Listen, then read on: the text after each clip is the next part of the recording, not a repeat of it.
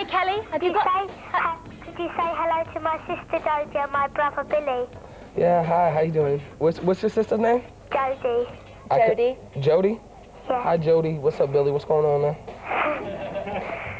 Is that better, Kelly? Oh, looks like Billy enjoyed that, yes. Thank you. It's a pleasure. She's very happy to hear that you haven't got a girlfriend, and so are a few other people here. In fact, let's see if we get... Now, where's Hannah? Hannah's down there. Why do you always take your trousers off? Because only immodest people do this. Actually, I don't take them off intentionally. I just always have a tendency to wear them, like, oversized. So, you know, when Isn't that so they droop down slightly?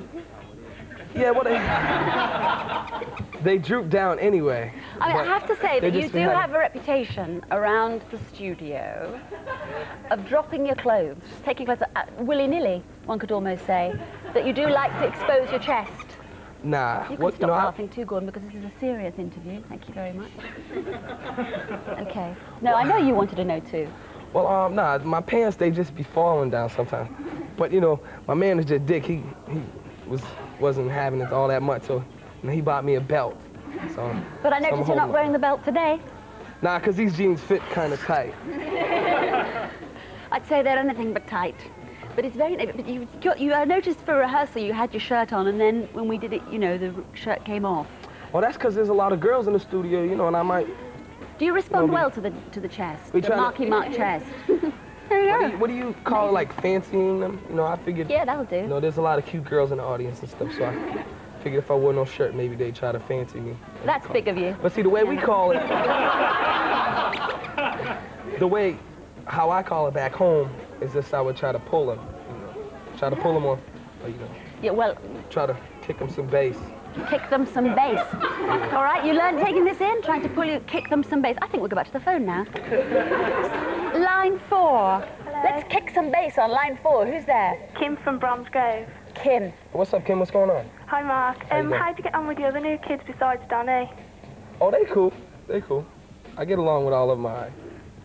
I used to go to school with Jordan and John and Danny since like the 2nd grade, so. So you've all grown up together, really, haven't you? Mm-hmm. Yeah, yes. That's okay for you, Kim? She's fainted. She's fainted. It's the sight of you looking so comfortable in that chair. You do actually look very comfortable. Bye-bye now. Right, now another question. Hannah next. No, done Hannah? Done Hannah? Yes, she wants to talk about trousers. Simone. Simone. If you could be a fly on a wall, where would you go? If I could be a fly on the wall, where would I go? I'd probably go home to sleep and then rest. And then I'd go like to a tropical island or something, you know. But is there anything that you'd like to kind of eavesdrop on? You know, somewhere where if you could be invisible, another way of putting it, where would you go? Somewhere that you wouldn't normally kind of... I stopped by the girls' bathroom for a minute. See what's He's kicking bass again, I think, don't you? See what's going on over there. Yeah, well, there you are. Now you know. You've got a prize in a competition. I see you've got a basket of goodies down there. Let's just But they gotta answer that question first. Oh, right, okay. Do you want to do the question first? Yeah, we got a special extra question. I hope I get this right. Name the sports team, the baseball team from my hometown, which is Boston. Okay, simple as that. If you can name the baseball team, the Major League Baseball team from Boston, Marky Mark's hometown, you will win these in here. Now, if you just take us through what you've got.